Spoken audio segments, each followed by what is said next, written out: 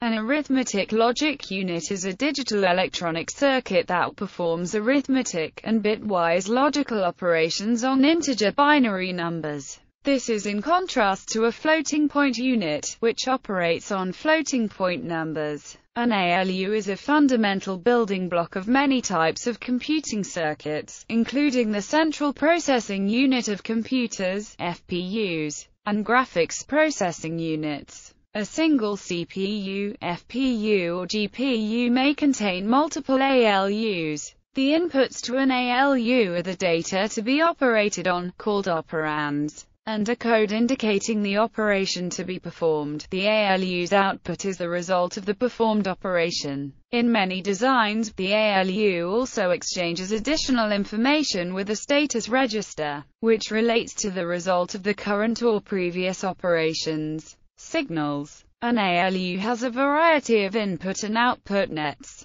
which are the shared electrical connections used to convey digital signals between the ALU and external circuitry. When an ALU is operating, external circuits supply signals to the ALU inputs and, in response, the ALU produces and conveys signals to external circuitry via its outputs. Data. A basic ALU has 3 parallel data buses consisting of 2 input operands and a result output.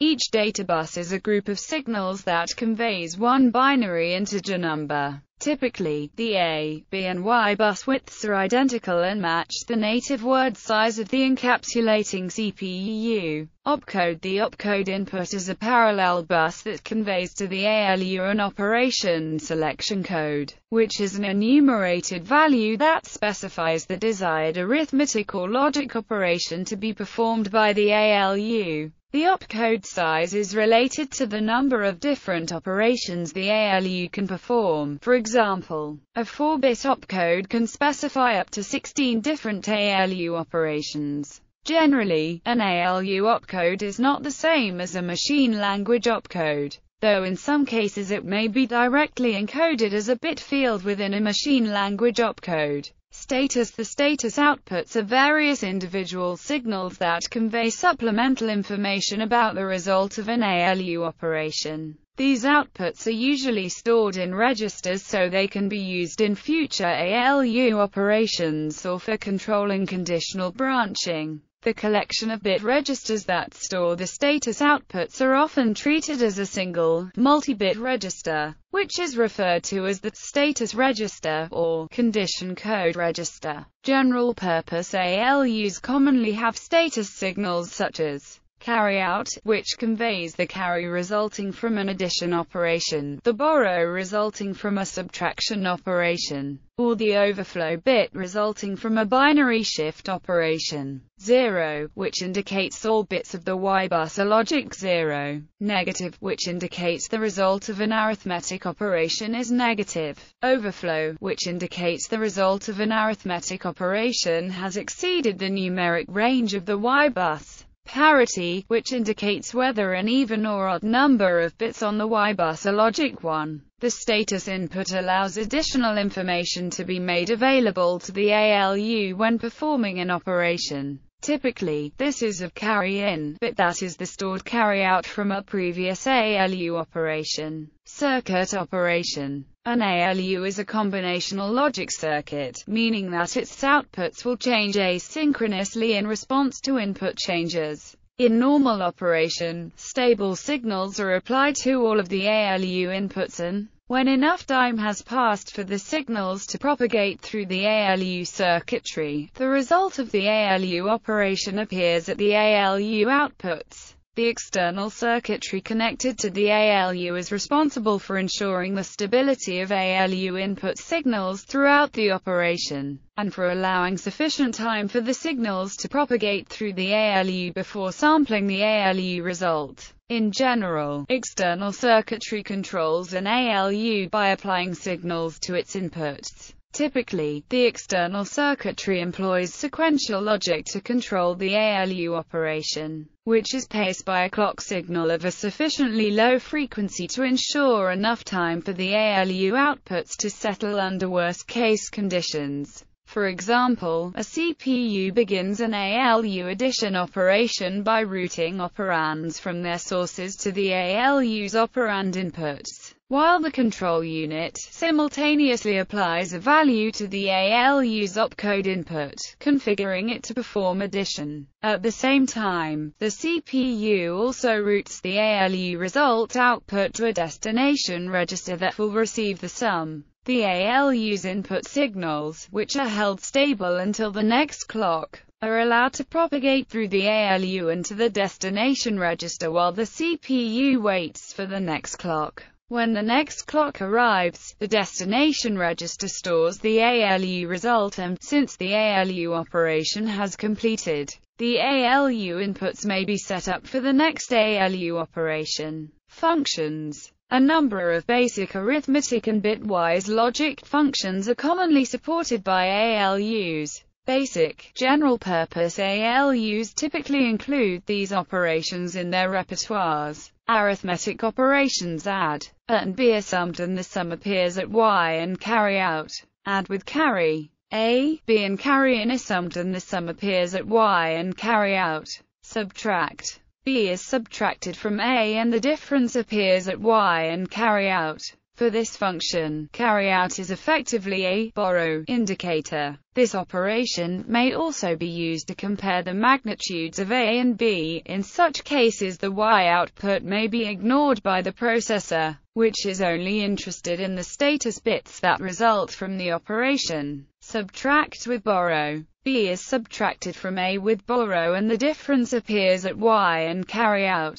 2's complement. A is subtracted from 0 and the difference appears at Y. Increment. A is increased by 1 and the resulting value appears at Y. Decrement. A is decreased by 1 and the resulting value appears at Y. Pass-through. All bits of A appear unmodified at Y. This operation is typically used to determine the parity of the operand or whether it is 0 or negative. Bitwise logical operations and the bitwise and of A and B appears at Y, or the bitwise OR of A and B appears at Y. Exclusive OR. The bitwise XOR of A and B appears at Y. 1's complement. All bits of A are inverted and appear at Y. Bit shift operations. ALU shift operations cause operand A to shift left or right and the shifted operand appears at Y. Simple ALUs typically can shift the operand by only one bit position, whereas more complex ALUs employ barrel shifters that allow them to shift the operand by an arbitrary number of bits in one operation.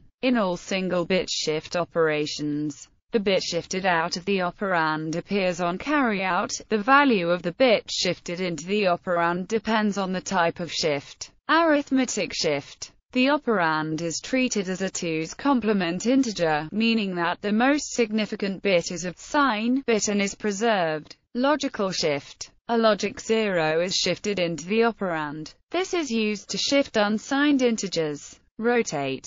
The operand is treated as a circular buffer of bits, so its least and most significant bits are effectively adjacent. Rotate through carry. The carry bit and operand are collectively treated as a circular buffer of bits. Complex operations. Although an ALU can be designed to perform complex functions, the resulting higher circuit complexity, cost, power consumption and larger size makes this impractical in many cases. Consequently, ALUs are often limited to simple functions that can be executed at very high speeds, and the external processor circuitry is responsible for performing complex functions by orchestrating a sequence of simpler ALU operations. For example, computing the square root of a number might be implemented in various ways, depending on ALU complexity. Calculation in a single clock. A very complex ALU that calculates a square root in one operation. Calculation pipeline.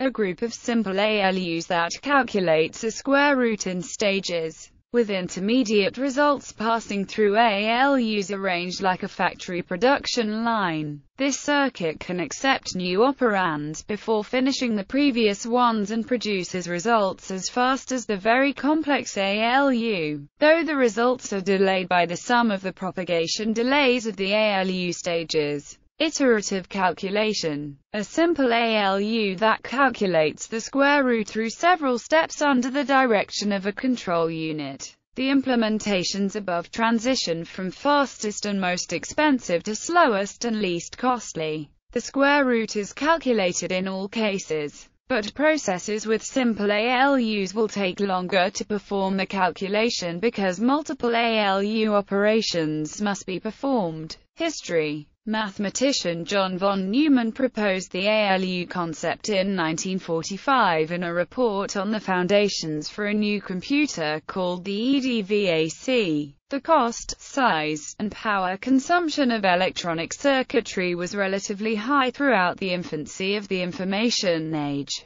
Consequently, all serial computers and many early computers, such as the PDP-8, had a simple ALU that operated on one data bit at a time, although they often presented a wider word size to programmers. One of the earliest computers to have multiple discrete single-bit ALU circuits was the 1948 Whirlwind I, which employed 16 of such math units to enable it to operate on 16-bit words. In 1967, Fairchild introduced the first ALU implemented as an integrated circuit, the Fairchild 3800, consisting of an 8-bit ALU with accumulator. Other integrated circuit ALUs soon emerged, including 4-bit ALUs such as the AM 2901 and 74181. These devices were typically bit-slice capable, meaning they had carry-look-ahead signals that facilitated the use of multiple interconnected ALU chips to create an ALU with a wider word size. These devices quickly became popular and were widely used in bit-slice mini-computers.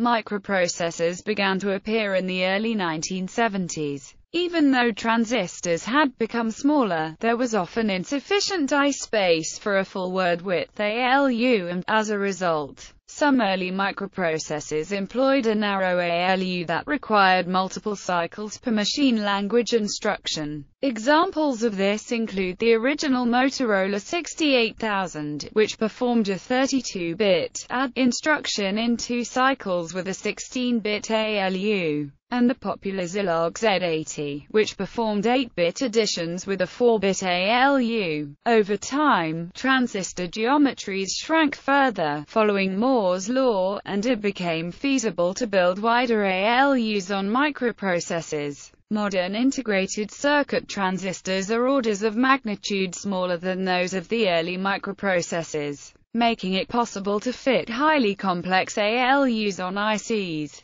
Today, many modern ALUs have wide word widths, and architectural enhancements such as barrel shifters and binary multipliers that allow them to perform, in a single clock cycle, operations that would have required multiple operations on earlier ALUs.